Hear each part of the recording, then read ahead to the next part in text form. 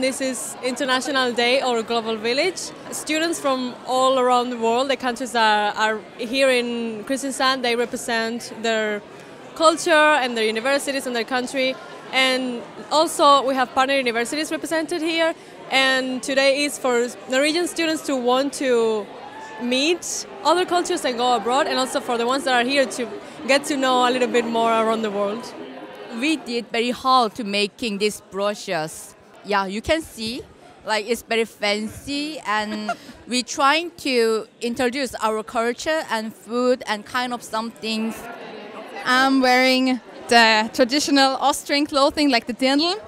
As you can see in the video, that's me playing the traditional Austrian music. He's wearing lederhosen.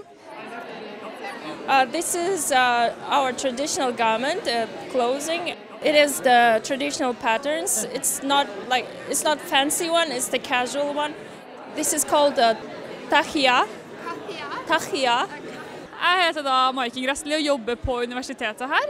Vi jobber da med Gründerskolen, som er da et samarbeidsprosjekt med mange universiteter i Norge, der UiA er en av dem.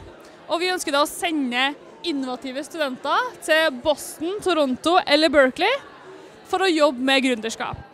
Du, Marie, var jo akkurat på utveksling i Pisa selv, så du kan jo fortelle litt om hvordan det var for deg. Det var en veldig kjekk opplevelse. Jeg anbefaler alle å reise på utveksling hvis de har mulighet til det. Vi reiste veldig masse. Da er jeg veldig glad for at det var mulig.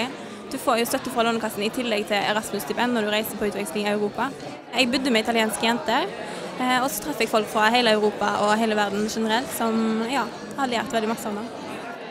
We just tried to encourage them to take the opportunity up. I mean, to go anywhere if they have the opportunity, because expanding your horizons, enjoying a different experience is really a life-changing opportunity. So to really look through it and maybe do that.